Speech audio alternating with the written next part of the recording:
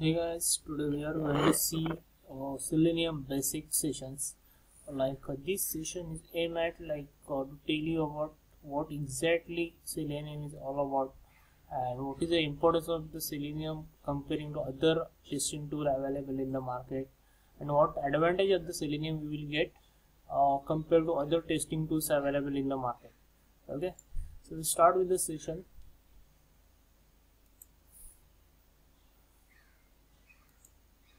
So this picture will tell you this is a comparison between UFT. The UFT is nothing but QTP. It's an updated version of the QTP. So UFT is nothing but Unified Functional Testing, and the Selenium. The features, the browser support. Browser support, UFT support this 4 browser, but Selenium, as you can see, it supports mostly all the browser present in the market like Chrome, Mozilla, IE, Safari, Android, even the Opera. And Phantom JS is also one of the latest additional to these browsers.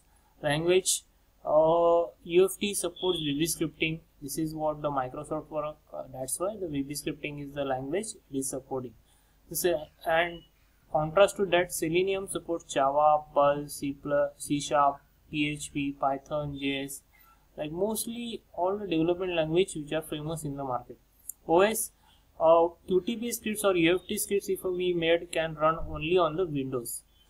Contrast to that, Selenium scripts can run on the Android, Mac, Linux and Windows as well.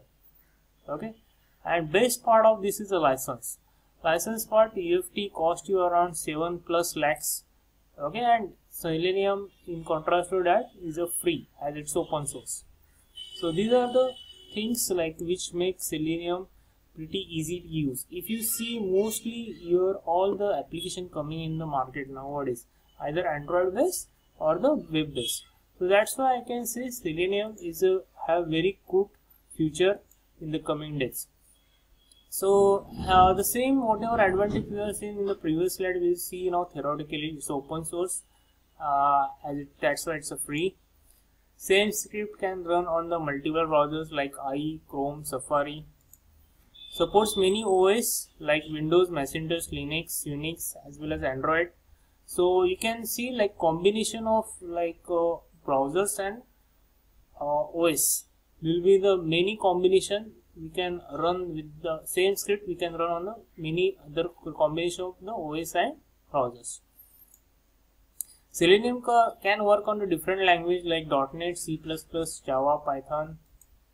Can be used on the Android, iPhone, BlackBerry, etc. based application testing. Supports very less CPU and RAM consumption for script execution. This is a very important point as compared to UFT. If you run UFT scripts, your you won't able to do anything addition to that. So this is a contrast to the UFT scripts. Comes with a different component to provide support to its parent, which is the Selenium IDE, Selenium Grid, Selenium Remote Control. We are going to see all these things afterwards. So evolution of the Selenium. So Selenium, the evolution of the Selenium, first thing first comes in the picture is Selenium IDE. Then they move to the Selenium RC, or Selenium RC is called as a remote control. Then come the WebDriver, and currently which is latest in the evolution of the Selenium is Selenium Grid. So we'll see step by step what this all about. Selenium IDE is a easy to use Firefox plugin. It's generally way to develop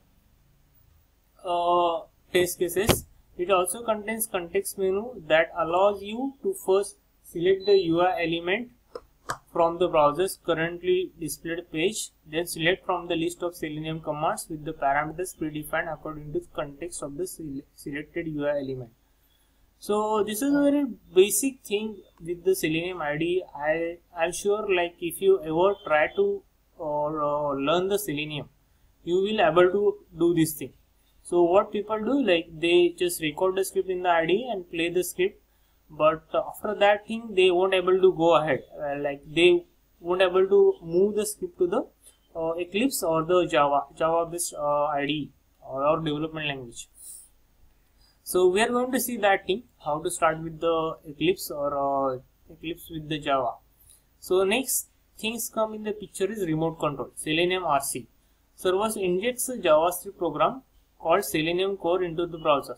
But disadvantage of the RC was, in the RC was acting as a server. So if we try to run the script on the Eclipse, so Eclipse first used to communicate to the RC and then RC used to communicate to the browser. So RC always used to act as a middleman.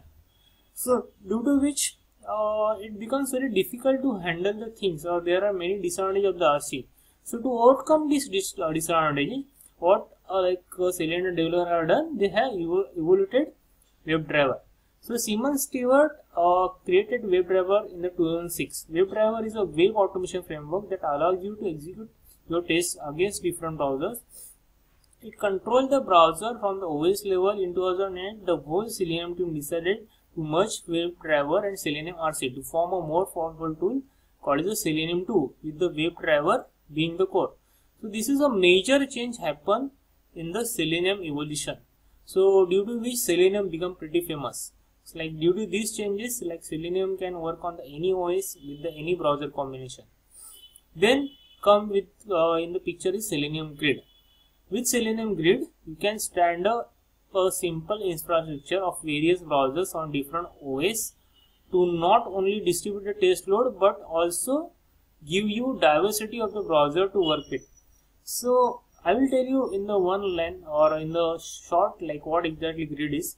Like suppose you have 5 machines. So one machine you can make as a hub. Hub is nothing but controller.